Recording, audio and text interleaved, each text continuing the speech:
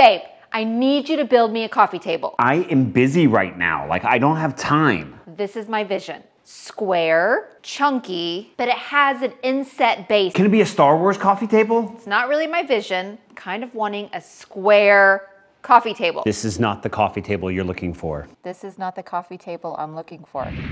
And with a Jedi mind trick, I convinced my wife to let me build a Star Wars coffee table. Now, I really want a finished piece that she's gonna like as well, so I'm gonna build a table with her desired shape and dimensions in mind, but also with some really cool Star Wars inspired elements mixed in, as well as make a video with a healthy amount of Star Wars dad jokes sprinkled throughout. Like, what's Luke's favorite place to shop? The secondhand store. Okay, that's bad. All right, let's make the jump to light speed and get this thing going. Now, if this slab looks familiar, it's because it's a cottonwood slab from that same tree I built my Glass River dining table from last year. And it's got that same lightsaber or chainsaw defect that those slabs had. Now, I've got a Rebel Alliance going with my friends over at Vintage Reclaimed Lumber in Oklahoma City where I picked up this slab. And if you ever happen to find your way there, tell them that you heard it on Jonny Builds and they'll hook you up with 10% off. Cottonwood might be my favorite species of wood to work with. And while it doesn't really look like much on the outside, that wood grain and the figuring are absolutely beautiful and they're really unique, as you'll see as I get this slab cut and cleaned up. Now, I'm cutting it in half so I can flip these two slabs around and create a live edge river shape, just like Beggar's Canyon back home. And I made a template out of some plywood scrap that I got out of the trash compactor. I got a bad feeling about this. So I could get an idea of what I'm working with and a layout that I'm happy with. Now, there isn't much I can do about that chainsaw defect, so just like I did with the Glass River table, I'm gonna celebrate it by adding a really cool bow tie inlay, which in this case, obviously is gonna be Star Wars themed, but more on that later. I'm gonna flatten the slabs on my CNC Jabba the Cut, which I do by shimming the slabs to even out the high points and then manually jogging the machine over the slabs until I get those high points knocked down enough that I can run a full flattening profile and then let the machine do the rest of that work. Between the slabs, I have this idea to make a really cool Galaxy epoxy pour panel with some fiber optic LEDs poking through so it looks like stars in the galaxy. But first I brushed on some India ink to color that panel black. I added some side panels that are covered in that red stucco tape, and this creates a form around the panels. And then I laid out the two slabs on top so I could know exactly where I needed to drill the holes for the fiber optic strands. Now, I had 200 tiny holes to drill and then 200 tiny little fiber optic strands to poke through the panel one by one. And as I was drilling to keep track, I would do 10 holes at a time and then make a little tick mark so I could quickly see how many holes I had drilled up to that point. Okay, with all the holes drilled, I cleaned up any tear out on the underside of the panel and began that tedious process of poking those 200 individual strands of fiber optic cable through the holes that I just drilled. And I'll make sure to link this fiber optic LED system that I got on Amazon down below. At first, I was using hot glue to secure these, but as you see, this was melting those strands that are made from plastic, which clearly aren't as strong as carbonite. So I switched over to CA glue and hit it with some activator that quickly sets the CA glue, and this worked out way better. Before I do the epoxy pour, I've got to seal all those holes, which I did with a bit of silicone caulk.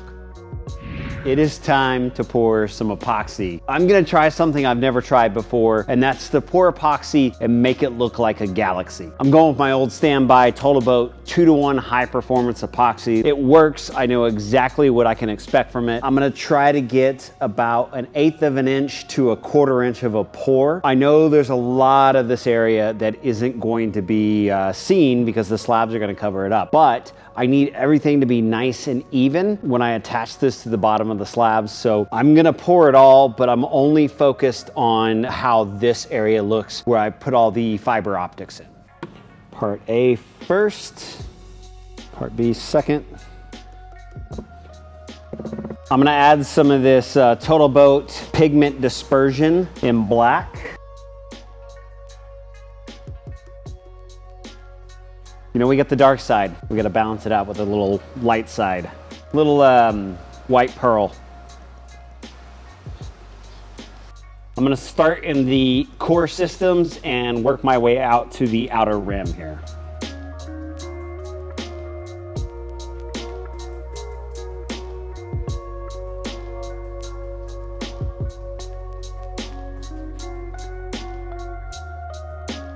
To get something that resembles a bunch of stars in a galaxy far, far away, I'm gonna mist in some white paint, which I'm gonna do by spraying into a cup, and then I just sort of like flicked it onto the epoxy canvas. And I didn't even know if this would work out, but that finished result was exactly what I was hoping for. While the epoxy cures, I'm switching gears to the steel surround of the coffee table that has that Empire Death Star pill-like pattern carved into it. Evacuate? In our moment of triumph? I think you overestimate their chances. My buddy Richard over at 42 Fab has a plasma CNC table, which might be the closest thing to having an actual lightsaber. Seriously, I need to hit up the Jawas and see if I can get a machine like this, but it's nice to know that I've got a friend in town who can cut these out for me, and it's really not as expensive as you might think. I paid 90 bucks for all of these cuts and the material, which was 4 of these 12-inch by 40-inch long panels of 10-gauge steel.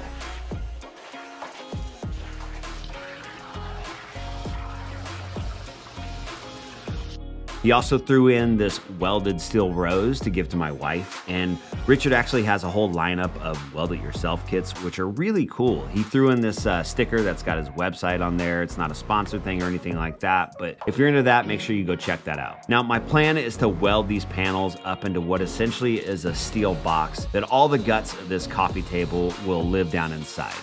Sort of like Luke in that Tauntaun.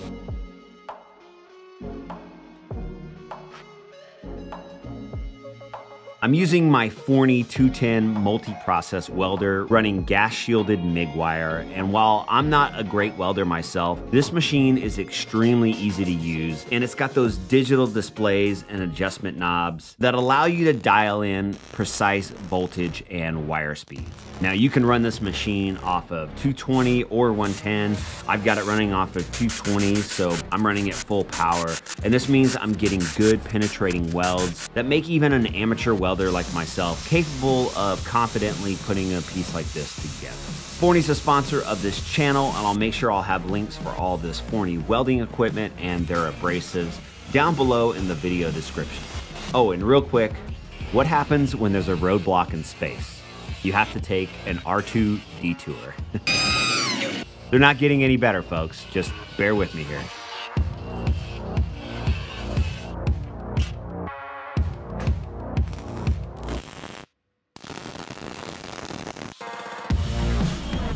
Okay, the welding and the grinding is all done, and I'm using some Bondo to fill in the gap from the rounded edge of the angle iron where it mates up to the side panels, so it all looks like one solid piece. If you've never worked with Bondo before, it's really easy to use. The stuff cures in like 20 minutes, and then you can come back and sand it right away. I'm gonna paint the whole steel shell of this table with Rust-Oleum enamel paint and black satin.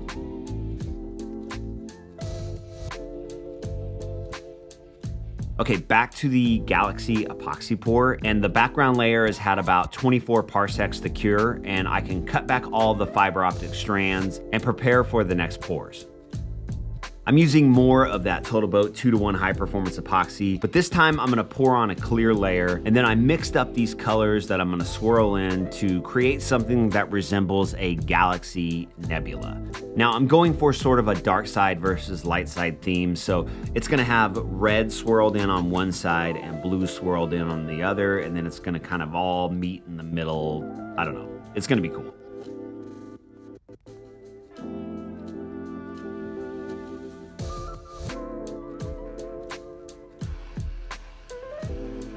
Setting that epoxy panel aside to cure, I jump back to working on the slabs and cleaning up a few of those bark inclusions and knot holes so I can fill these with epoxy. I also cleaned the live edge, which was already missing the bark, but still had a little bit of bark residue that I just sanded clean. Now, I just built this handy little workbench and did a whole video on it, so make sure you check that out if you haven't. But it's got a UHMW polyethylene top, which means I can pour epoxy directly on it and it's not gonna stick.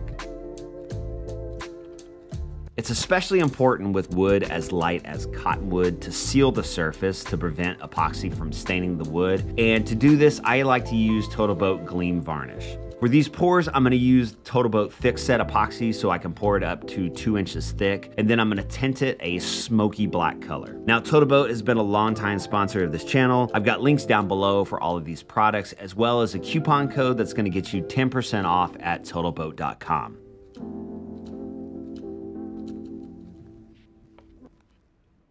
You know, I've been watching so much Star Wars content on Disney Plus that I completely forgot that I still have a Hulu subscription. Well, thankfully, Truebill, the sponsor of today's video, helps remind me and cancel those unwanted subscriptions. And to try Truebill out for free, head to truebill.com/JonnyBuilds or click the link down in the video description. So Truebill is an all-in-one finance platform that helps you spend less and save more. And with Truebill, you can find and cancel unwanted subscriptions, lower bills, monitor your credit score, and build your savings all in one place. So I've been using Truebill myself for months now, and one of the most useful things that I find is how it helps me set up and maintain my budget. Truebill gives me weekly reminders of what bills are due and when. And Truebill can help you lower those bills simply by taking a photo and tapping a button. And like I mentioned, Truebill safely and securely identifies reoccurring charges and cancels unwanted subscriptions for you with just a tap. So bye-bye streaming service that I haven't watched for the last 6 months and completely forgot about. Again, to try Truebill for free, just go to truebill.com/JonnyBuilds or click the link down in the video description. Thanks to Truebill for sponsoring this video.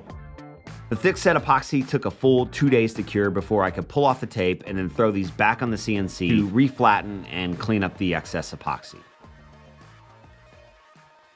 Now I can lay out the slabs in their final position, which I'm gonna lock into place with some of these temporary boards. Now this is really important so I can get the correct final dimensions to fit inside that steel surround. I'm having Jabba carve in a recess that allows the slabs to slot into the angle iron at the top, and then cutting the slabs to a final dimension to fit inside the steel surround that has a 1/2 inch of clearance that allows for seasonal wood movement. This is a river table style coffee table, which means I must also carve in a recess for the glass, or actually acrylic in this case, to sit down flush with the top of the slabs. Now, in order to 3D model that shape of the live edges, I have to measure out a grid of lines on top of the slabs, and then come back and measure every one of those lines to get the distance from the outside of the slab to the inside of that live edge. I did this along every inch, and once I've got all those numbers recorded, I can jump into SketchUp and then transfer all this information into a model. Once I've got all that, I can connect all of those endpoints, and I end up with a very close representation of what the shape and dimension of that live edge is. Now, before I actually carved it, I pulled it into Vectric Aspire to clean up all of those line segments and create more of an organic curving shape. Last, while I still have the slabs perfectly positioned and still have my work zero, I'm gonna carve in those 3 bow tie inlays, which are all different Star Wars ships. So starting with an X-Wing, I pulled an online image of an X-Wing into SketchUp and just drew some simple vectors around it to create like an outer shape of an X-Wing. I did the same thing with a TIE fighter, and I think I'm gonna have to call this a bow tie fighter. What do you think? Last, to create something that sort of resembles a more traditional looking bow tie, I drew vectors for a Millennium Falcon, and then I copied that, rotated and mirrored it, and then connected it, and then sent all of these files over to Jabba the Hutt to carve them into the slabs.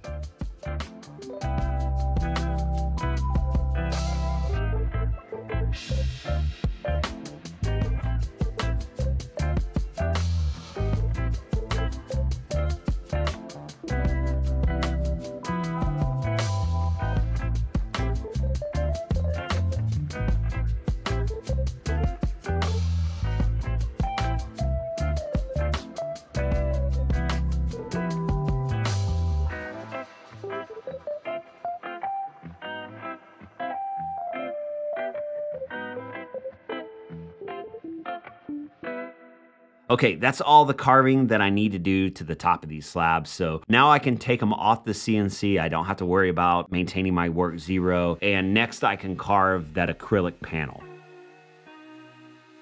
And Chloe and Katie dropped by the shop just in time to have the super satisfying job of peeling the plastic off of that acrylic panel.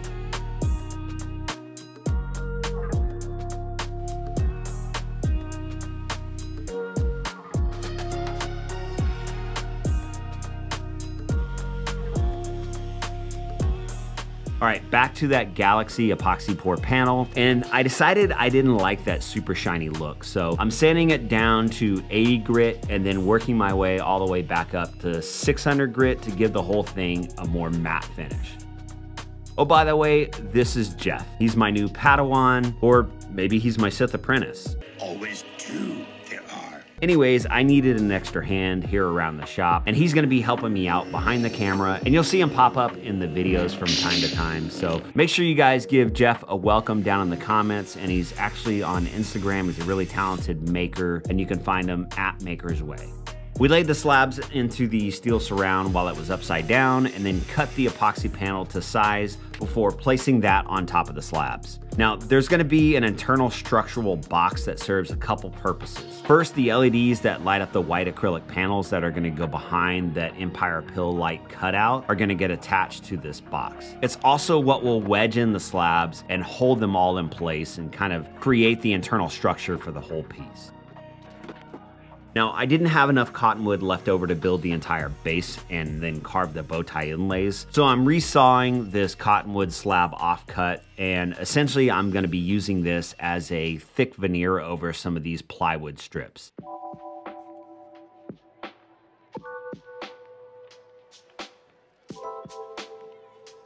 The design calls for an inset base like my wife asked for, but I also wanted to add in some Star Wars details by carving in a couple of Star Wars motifs on the base.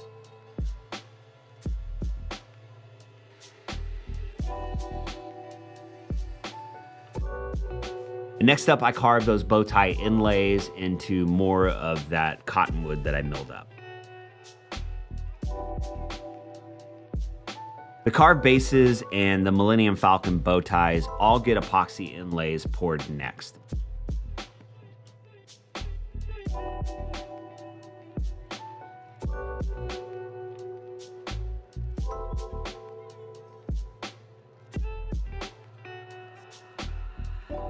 So the following day, this had cured and was ready to sand. And real quick, I've got another one for you. Bear with me.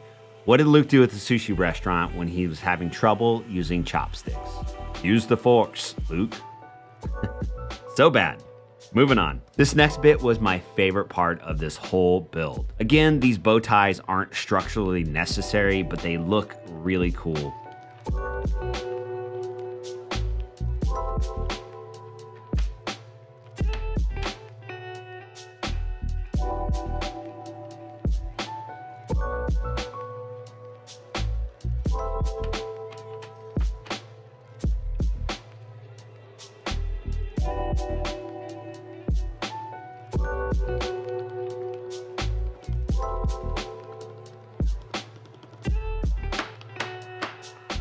Now, there were some small gaps, so I just filled these in with some wood glue and sanded the inlays down, which allowed that sawdust to mix in, and with the glue, this filled any gaps that I had.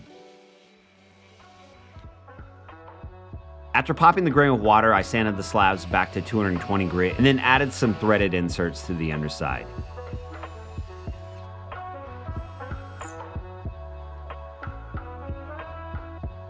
You guys know that I'm a big fan of Odie's oil, especially on cottonwood, so that's what I'm going to be using here.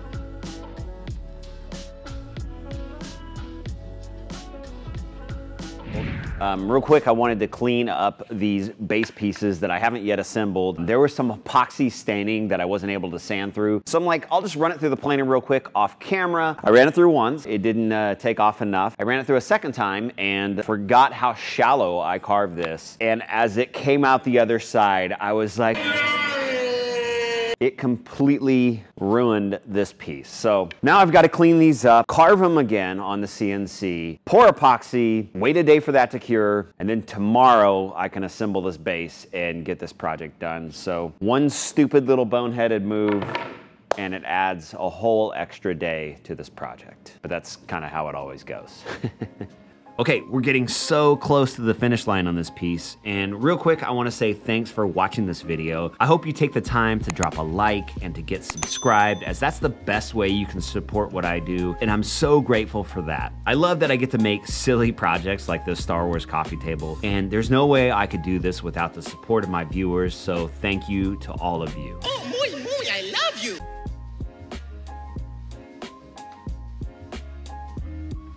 Now I can put the whole table together, and I should note this epoxy panel gets attached to the back of the slabs with those threaded inserts I installed earlier, and then I had to make these elongated holes. Now, these don't have to be pretty, they only have to be functional, which they definitely were not pretty. The panel gets attached through these elongated holes, which then allows the slabs room to move with that seasonal wood movement. We got the slabs locked down in place with these temporary boards and flipped the whole coffee table over, which is getting much more heavy at this point. And you may notice here that the acrylic panel that I've got still has the plastic on it. This is because I got a little off on my math, and I had to carve another acrylic panel that was a 1/4 inch more narrow than that original one.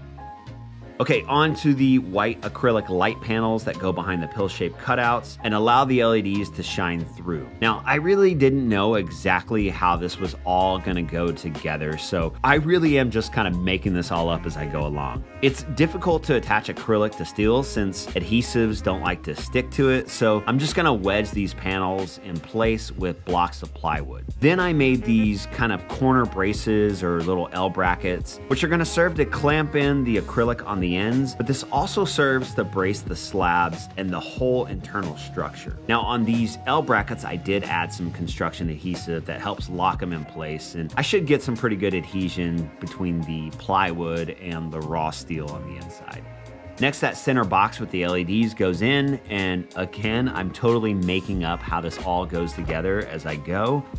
I used more construction adhesive and just sort of toe screwed the box to that epoxy panel below it. I've got 2 plugs inside that I need to get power to, so I found this 2-plug power strip and then carved a plywood piece that fits around it so I can attach it to the wall of that internal box. I did the same thing for the LED driver and then finished out the remainder of the internal guts of this coffee table by using some shims to wedge the whole structure to those lower angle iron brackets.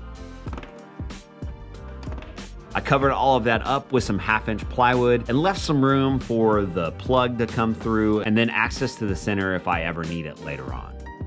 All right, back to the base. The epoxy is cured and I can sand those down. And I'm definitely not gonna be running this through the planer again. I'm just gonna glue and clamp these miter corners together. And then once that was dry, I reinforced it with some corner brackets. I also had to cut away a spot in the base that allows the power cord to pass through. And last, the base gets attached to the coffee table with some figure-8 fasteners. And Jeff helped me flip the whole thing over for the very first time. And man, this thing is really heavy and solid.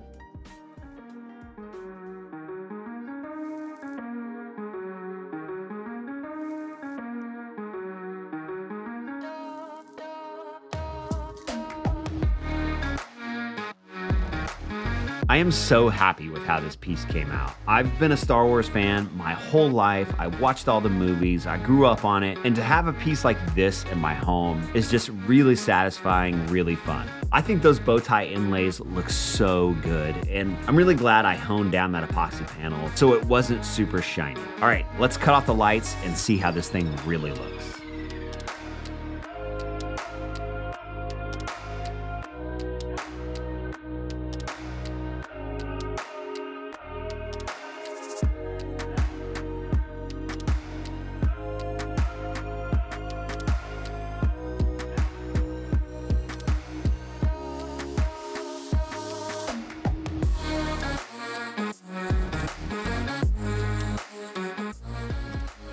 We brought the coffee table back to the house to show Katie the finished piece. It's cool. I'd say she doesn't hate it. That's a win for me. She really is a good sport and knows that I get super geeked out about all my Star Wars stuff. I mean, she bought me a Lego Star Destroyer for Christmas. Like, she's totally a keeper. I want to say thanks to Total Boat and Forney who sponsor my channel. Make sure you check out those links down below. Drop a comment and let me know what you think. All right, thanks for checking this one out, and I'll see you back here next time.